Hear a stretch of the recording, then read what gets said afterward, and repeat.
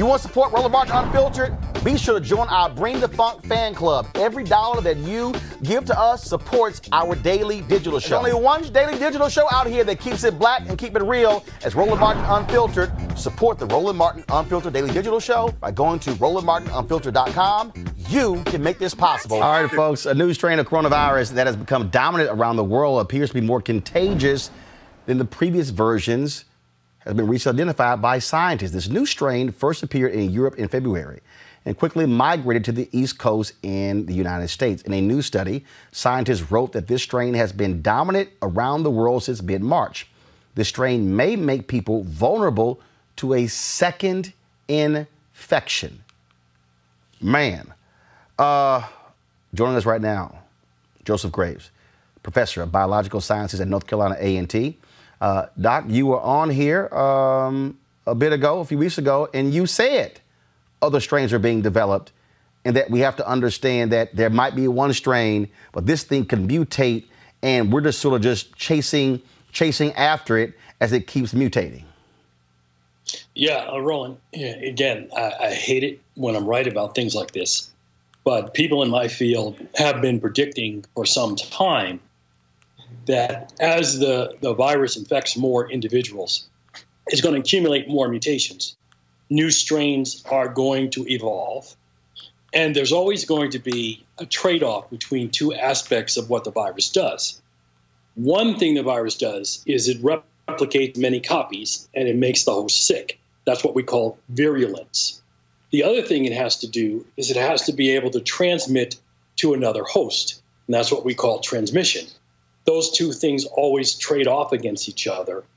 And generally what you see through the course of an epidemic is a reduction in virulence, meaning how badly they make people sick, but an increase in transmissibility. And those two tend to equilibrate. In other words, they're always working against each other. In the 1918 pandemic, the first wave was not as transmissible, nor was it as virulent.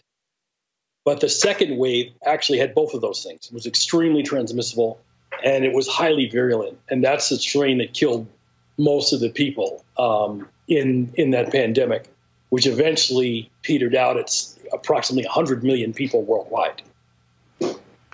So here you have them talking about opening up states. We still have not had widespread testing. And so now with this new strain, we're just truly operating in the blind. Again, I couldn't agree with the congressman who was on a few minutes ago about how you cannot reopen the economy without widespread testing and contact tracing. It's absolutely an insane proposition to be trying to open the economy now with the infrastructure we have to deal with infectious disease. And the worst part of it is, again, political leadership in this country, particularly out of the White House, is continuing to reinforce the idea that this is not a serious issue. When you have the vice president going to a hospital not wearing a mask with people who are vulnerable to infection disease, you send a message to people about how much you really think about what their lives are worth. And unfortunately, again, the White House has been involved in divisive, destructive rhetoric, which is going to cost more and more American lives. So, moving forward, what do we do? How do we prepare for this, knowing full well with these different strains? And so, what do you tell the average person out there who might be coming back into the workplace? Now we're talking about public transportation, restaurants. What do we do? You have to assume that everybody's infected, including yourself. And so therefore, the individual has to take steps to make sure that they don't make someone else sick. And that's going to involve more and more people wearing masks in public. It's going to involve changing the way we're going to be in public with regard to physical space. It's going to involve constant hand washing, cleaning of surfaces. All of these things are now going to be the new normal with regard to how we behave. Because as I've again said on the show, This pandemic is the first of many to come. Unless we change the way we live, and quite frankly, I don't see that happening in the near future, we're going to be seeing pandemic after pandemic after pandemic. So instead of hoping that these disasters aren't going to happen, we really need to change our thinking as a society, and particularly, again, political leadership is going to play a crucial role in terms of preparing the infrastructure to defend critical portions of the economy, such as workers who work to bring food to people's table, workers who work to keep the lights on and the heat on and to pick up the garbage. All of these things need to be done with an understanding that from now on, dangerous infectious disease is always going to be something that we're going to have to deal with as a society. So I'll ask you this. So you say we're going to have to deal with pandemic after pandemic after pandemic based upon the way we're living. Why? What exactly about how we're living that's going to drive that? Okay, one of the biggest problems we have is our population density. So you'll notice that when you look at the United States, the hotspots are in the biggest urban areas. And so when you have that many people close to each other, and particularly congregating in public spaces, riding on public transportation, that's basically a smorgasbord for viruses and bacteria to be able to infect more and more people. So what do we do? I think the Skype freeze. Okay, so let me know when we get Doc back. I want to bring my panel in. That certainly is not something that we really want to hear, Brooke. I don't know if, again, our leaders are properly preparing people for how life is about to be for us now in the future. No, because too many of them right now are preparing people to go back to normal, even though not only do we not have a vaccine, we don't have adequate testing, but we still don't know much about this virus whatsoever. And everyone right now seems to be, even the mayors and governors who've been like killing it are all, I've noticed, like really focused on how do we go back to normal before we even have any full understanding of this, before we get any real control over this. We just have more hospital beds now. And so it's like, all right, that's the best we can do. This has all been frustrating and it's scary. And see what you're dealing with when you have people, Malik, say, liberate Michigan, liberate Wisconsin. There's people protesting in Massachusetts. And well, this is just a hoax, whatever. That 71,000 number. Then you see the report where the White House now trying to downplay where it could be even higher. Now Trump is trying to move his number. Remember, it was 30, then 50, then 60, then 65, then 70. Now he's talking about 100. Hey, if as Governor Andrew Cuomo said, if you don't change how you operate, you're not going to get the numbers under control.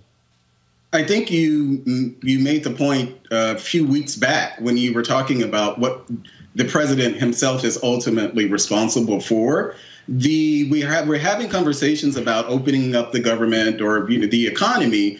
And the reality is that this is a decision that has been left up to the states. The states are controlling when they decide to open themselves back up. What's happening is that there's a lot of information that's going back and forth. And some of it obviously is in the media. But I think what the challenge moving forward, as we're seeing is, and we had the conversations about how to protect the workforce. So I actually think that I think that OSHA should get involved. I think there should be some sort of federal standard as far as worker protection. OSHA is the agency. If you want to protect workers against, blood-borne pathogens or exposure to lead, or even our fall protection standards for people who do businesses, build buildings and things like that, that's where OSHA can get involved. So I think from a federal level, that's something definitely that I think it's a good idea for Congress to actually focus on that. I'm not sure if the administration, maybe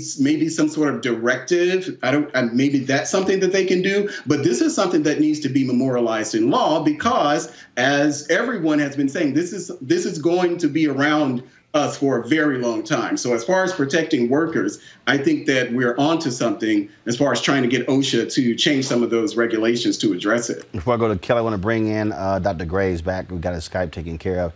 So, Doc, we talked about, again, how we have to change. So what should be our MO moving forward, in terms of how we're operating every day? Well, I think there needs to be fundamental changes to how we live. And that's really going to require making fundamental or asking fundamental questions about what kind of society we want to live in.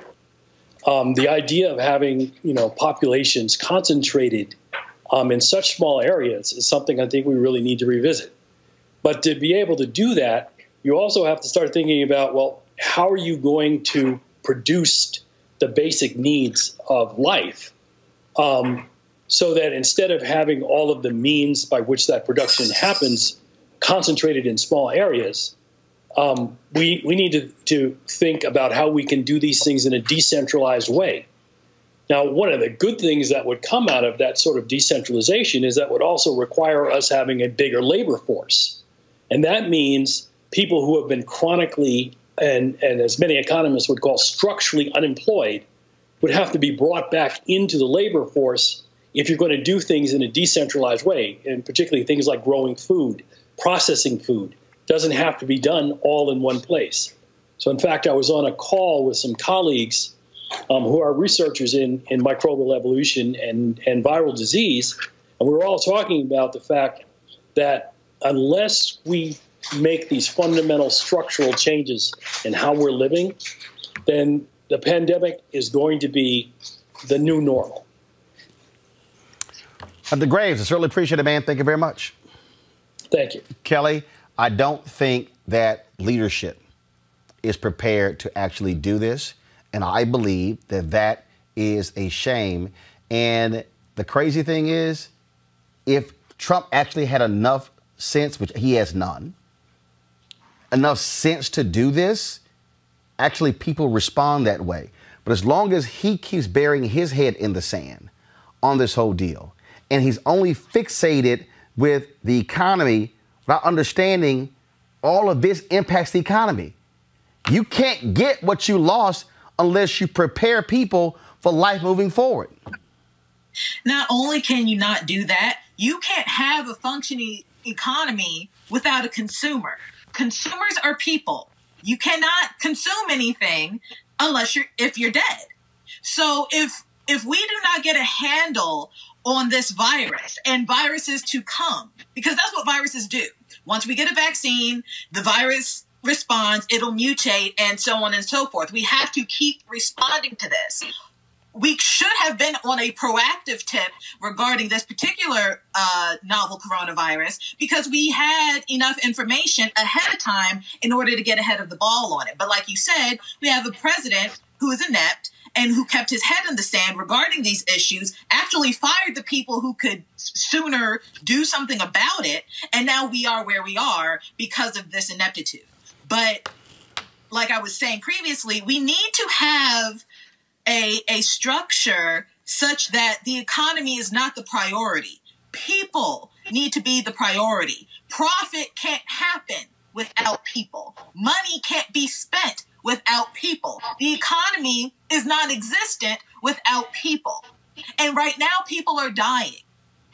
So if we can't get a handle on this, nothing else matters. So we need to really shift our focus to people. We need to shift our perspective on this issue and have a more humane response as opposed to something that is strictly or predominantly economic based. Every single night. We've got some of the top black experts. You're not going to see them on cable news or broadcast news because you swear black people aren't experts when it comes to this health crisis. That's why we have this show and why we do what we do every day on Roland Martin Unfiltered. Joining us right now is retired General Russell Honore, the nation's first black Surgeon General, Dr. Joycelyn Elders. John Hope Bryant, he is the founder of Operation Hope. Senator Kamala Harris of California, Dr. Sadrina Calder, retired General Lloyd Austin, Congresswoman Karen Bass, Commissioner Omari Harding, Bureau President in Brooklyn, Eric Adams, Dr. Joseph Graves, America's Wealth Coach, Deborah Owens, Dr. Corey Abear, Patal Saul, Howard University student, Pastor Jamal Bryant, Dr.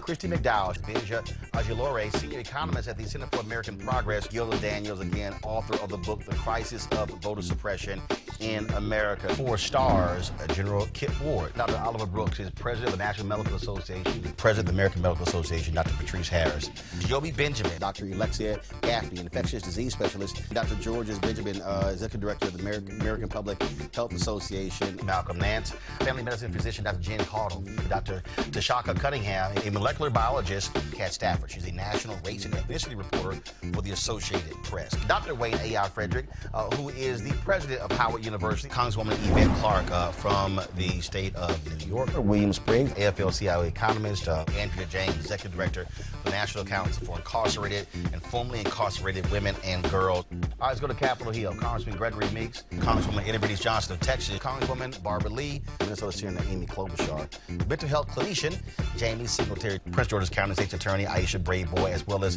Dylan HAYRE, ACLU Justice Division strategist. Dr. Cindy Duke, she is a virologist. Principal Steve Perry of Capitol Prep. Health and wellness specialist Dr. Yolandra Hancock. Desmond Meade, president of the Florida Rights Restoration Coalition. Cliff Albright, who is the co-founder of Black Voters Matter. Michael Harriot with The Root. Mina McWhorter, founder of Love by the Hand.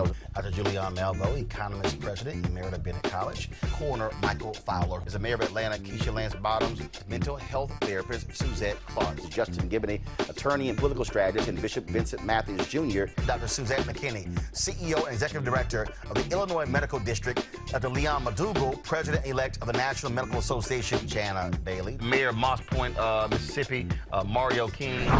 We're going to keep driving this thing to make sure our people are fully aware, safe, protected from coronavirus. You're getting the top medical experts, the top business experts, top political experts, top religious experts, because that's why we do what we do. Unapologetically and unfiltered. Ain't nobody else in the black media space doing what we do. Watch Roland Martin Unfiltered daily at 6 p.m. Eastern on YouTube, Facebook, or Periscope, or go to RolandMartinUnfiltered.com. Support the Roland Martin Unfiltered Daily Digital Show by going to RolandMartinUnfiltered.com. Our goal is to get 20,000 of our fans contributing $50 each for the whole year. You can make this possible. RolandMartinUnfiltered.com.